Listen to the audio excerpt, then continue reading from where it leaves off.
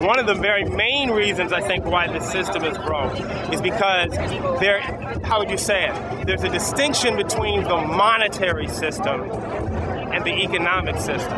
Okay, going back to what I said before, people tend to think of these things as almost like natural laws of physics.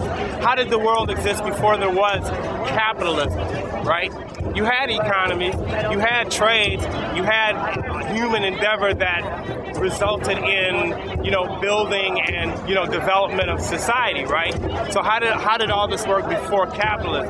Well, one of the reasons is because what they didn't teach us in school when they taught us about supply and demand is that money, the idea of money, what money is, who controls it, how it's distributed, what the rules that it's going to be governed by are questions that are literally almost totally separate apart from what the economic activity is. Okay? And this is why I think spontaneously this movement was created and was directed at Wall Street. Because what is really broken about this system is the financial system. This is the thing, and this is what I hope will come out of this, right?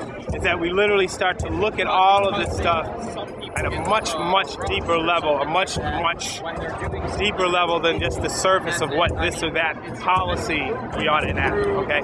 One of the things that we really also have to kind of determine is, do we want a society that automatically says that what's good for business is automatically good for the rest of the society?